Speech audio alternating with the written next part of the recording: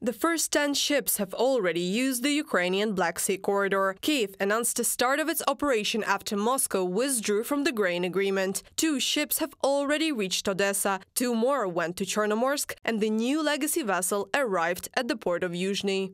5 ships, which have been in Ukrainian ports even before the start of Russia's full-scale invasion of Ukraine, used this road to return to their home ports.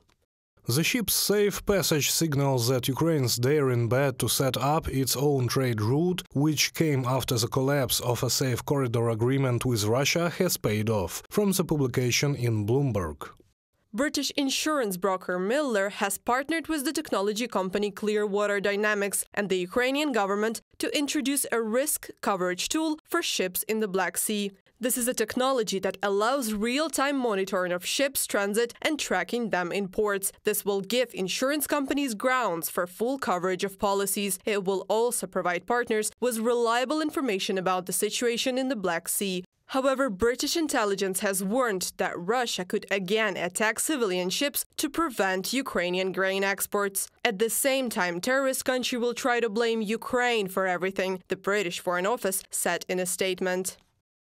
Russia's pernicious targeting of civilian shipping in the Black Sea demonstrates Putin's total disregard for civilian lives and the needs of the world's most vulnerable. The world is watching, and we see right through Russia's cynical attempts to lay blame on Ukraine for their attacks. We and our allies stand united against Putin and his attempts to harm Ukraine, and thus harm the rest of the world. James Cleverly, Secretary of State for Foreign, Commonwealth and Development Affairs of the United Kingdom, on the website of British Foreign Office.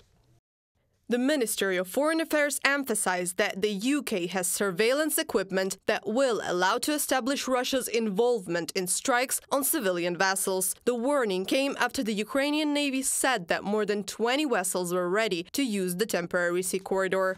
Given that the Russians have made every effort to create a mine danger in the Black Sea, ranging from conventional sea mines to drifting mines, which they have constantly thrown into the water and then carried to our shores in the Mykolaiv and Odessa regions, in our water area security is ensured by the armed forces of Ukraine.